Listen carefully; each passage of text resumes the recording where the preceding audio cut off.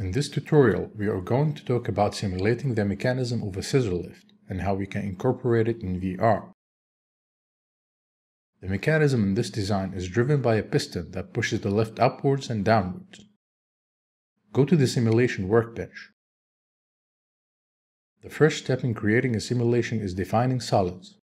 Solids are active objects within the simulation, and since we only have the lift in the scene, all the components should be defined as solids. You can either select components manually and convert them one by one, or you can use the auto detection tool to convert them to solids based on their hierarchy on the object tree. Click on Auto Detect Solids. Notice that hovering over components in the scene highlights them in red, indicating that they have been converted to solids and are ready to be a part of the simulation. The next step is to link solids to each other using links. Let's first select the base and lock it, since we do not want it to be moving around during the simulation.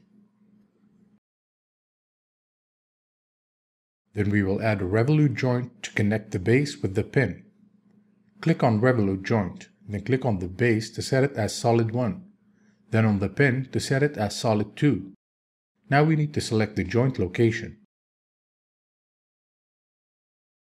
Those are the 3 steps that we will be using to create most links in simulation. Create another revolute joint and attach the arm with the same pin. Now click on the edge loop of the pin to set the joint location. The pin from the other side is attached to a rod, but it rotates along with it, so we will add a fixed joint. Fixed joints unify the movements of solid during the simulation, which is what we need in this case. Add another revolute joint and connect the second arm with the sliding pin. Following the same steps, connect the arm with the conjoint pin. And again, connect the other arm with the same conjoint pin.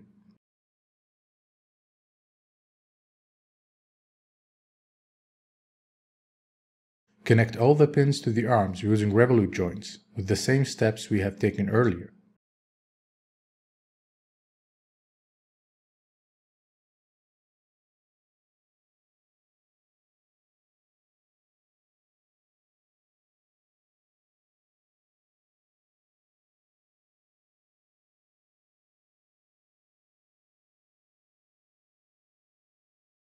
Next, we're going to connect this pen to the upper platform.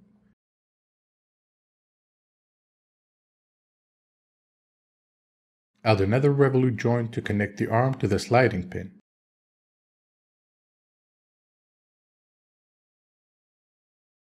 I will now mirror all the joints we added to the first side onto the other side.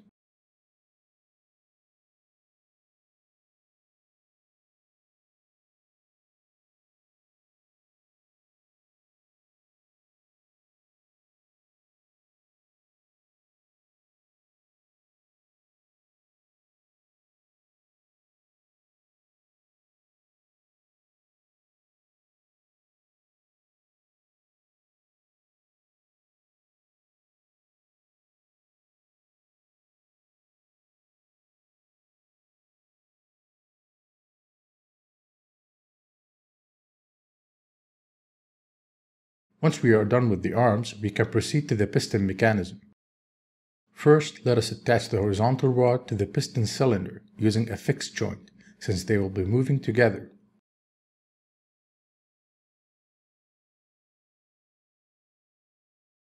Next is attaching the piston to the rod on the other side, once again using the fixed joint. To attach the piston to the cylinder, create a prismatic joint. Select the cylinder to set it as Solid 1 and the piston to set it as Solid 2. Now click on the edge loop of the piston to set the location and direction of the joint. Next, we need to confine the movement of the sliding pin within the slit in the base. In some cases, a joint would do the job, but in this case, enabling collision would work better. Select the base and from the Attributes panel to the left, click on Enable Collision. Now select the sliding pin and from the panel to the left, enable its collision. Make sure you enable collision for all the sliding pins, as well as the base and the top platform where the slits are manufactured.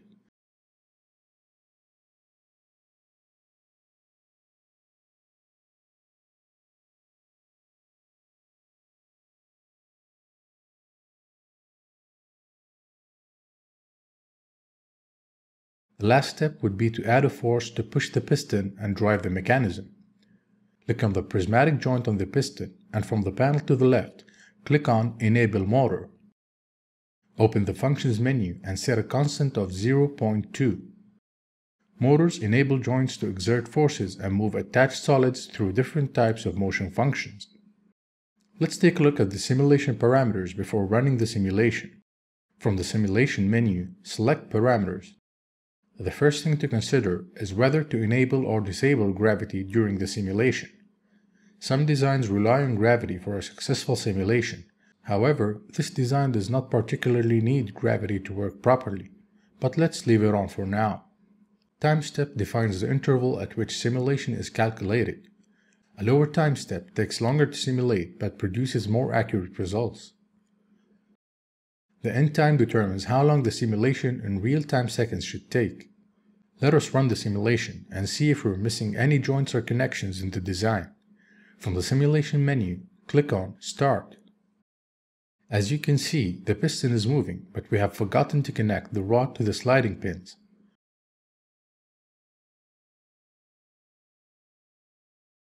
Create a fixed joint and connect the rod to the left sliding pin.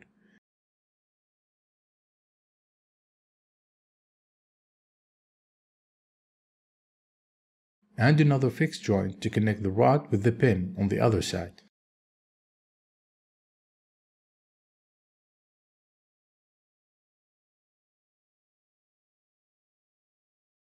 Test out the simulation once more.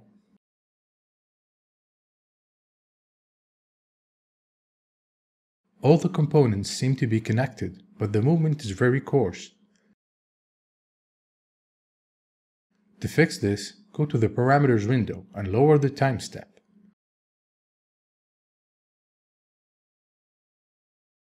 Start the simulation again to see the results.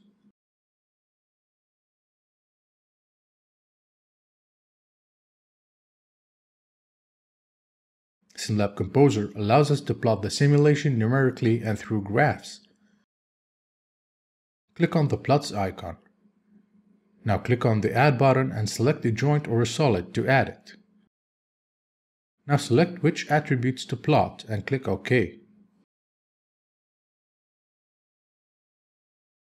Let's decrease the simulation end time to have a better look at the graph.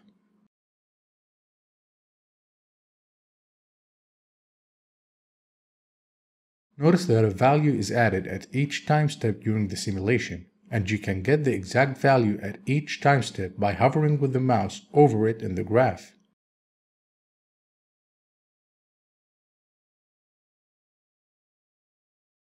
Once you're satisfied with the simulation, switch to the VR or the animation workbench. A message will ask us whether we want to convert the simulation we just ran into animation. Click Yes. Next, we need to set how many frames of animation to have for each second of the simulation. Since we ran the simulation in a very short span of time, I'm gonna set the FPS to a high value to be slower in the animation timeline. Click on the lift's assembly and you will find the animation as a single block in the timeline.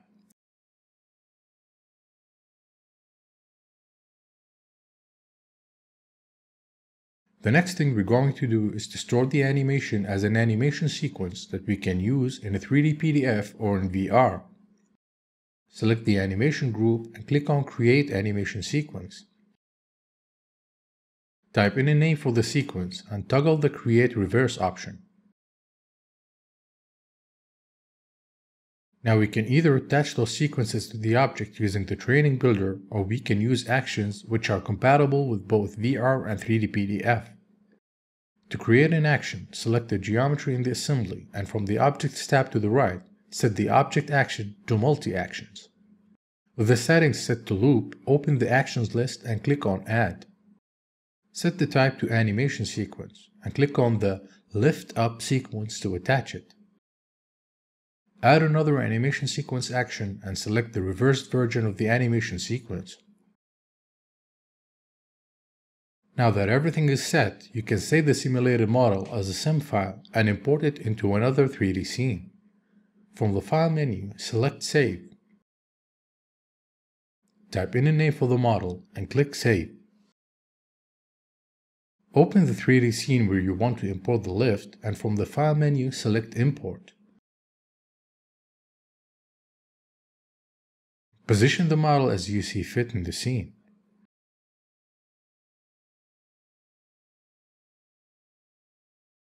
Notice that importing a SIM file maintains all actions intact and the model is ready to be used. Make sure that you have a starting position for VR and position it in the location you want, then start the VR experience.